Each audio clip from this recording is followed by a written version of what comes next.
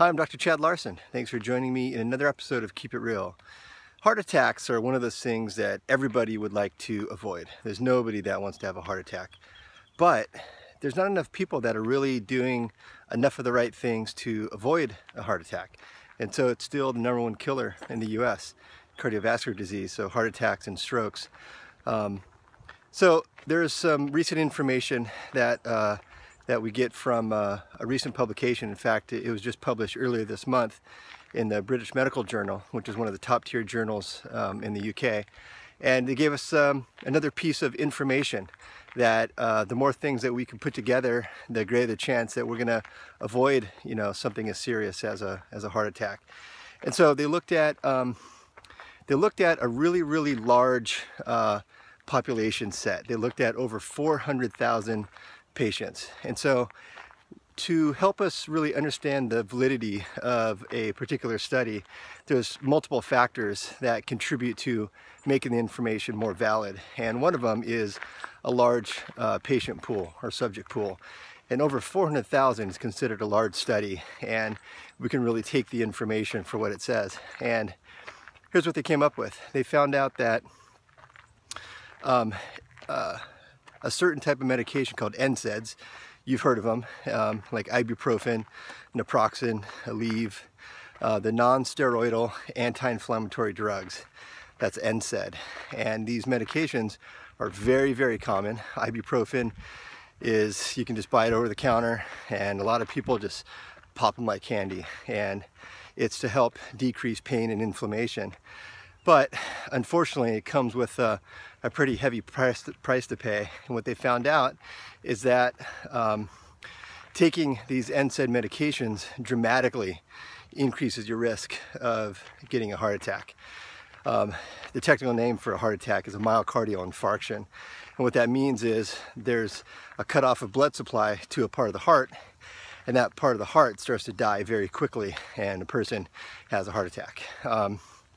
So what they found out is that taking, what we used to think, this is not really new information about NSAID use and risk of heart attack, but what we thought before, what studies have indicated before, is that it's more the chronic use of these medications that could increase the chance of somebody developing a heart attack. But this study came out with different information. They added to the story of the way that these medications increase heart attack, and the time frame has changed dramatically. In fact, the studies show that within just 1 week of taking the medication, heart attack risk goes up really significantly. So it doesn't have to be long-term. In fact, long-term use was about the same as short-term. So just taking ibuprofen for a short period of time could dramatically increase your chance of developing a heart attack. So the bigger issue here to think about is how much pain and inflammation people are in. Inflammation is a really common cause of pain, and these anti-inflammatory medications like ibuprofen and NSAIDs help to decrease inflammation to make the person feel better. But there's lots of other ways that you can consider lowering inflammation-associated pain. Let me just come up with an example. Let's think about headaches. Headaches is a pretty common reason why people take ibuprofen. So let's consider some really common causes of headaches that if you do these things, it'll probably dramatically decrease your risk for getting a headache and decrease the need for taking an NSAID medication. So low blood sugar. Low blood sugar is a very common cause of headaches. It's one of my first questions when I have a patient. In fact, I just had a new patient yesterday, and the main issue that she's coming to see me for is chronic headaches.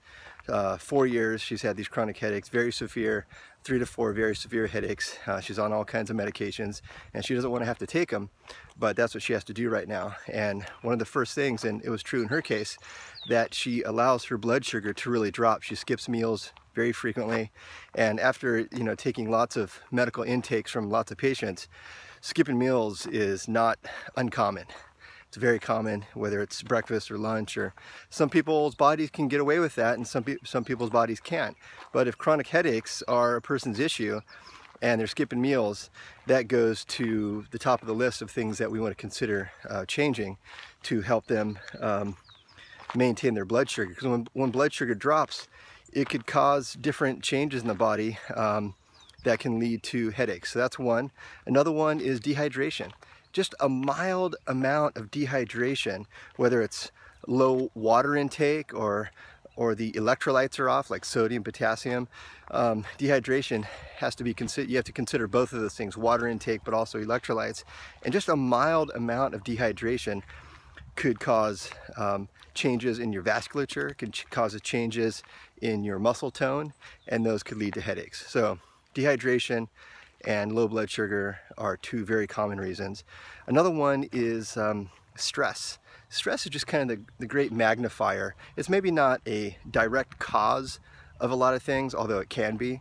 It's at least a magnifier. So if somebody is stressed, for example, on top of having low blood sugar, then that's a really ripe situation for some kind of symptom manifesting, and a lot of people that's headaches.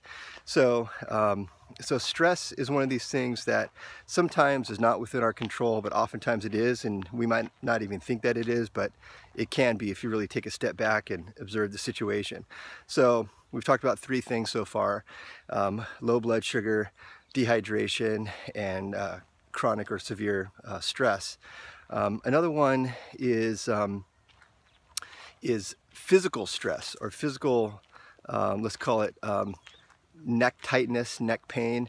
When the muscles of the upper neck get really tight, which is extremely common because people are looking at their laptop computers, they're looking down at their handheld device all the time, their cell phone, so much more than really what the head and neck are designed for. So the muscles get tighter and tighter and tighter, and then even when they're not in that position, they've maintained this chronic level of tightness. And tight muscles in the upper neck could really cause severe headaches.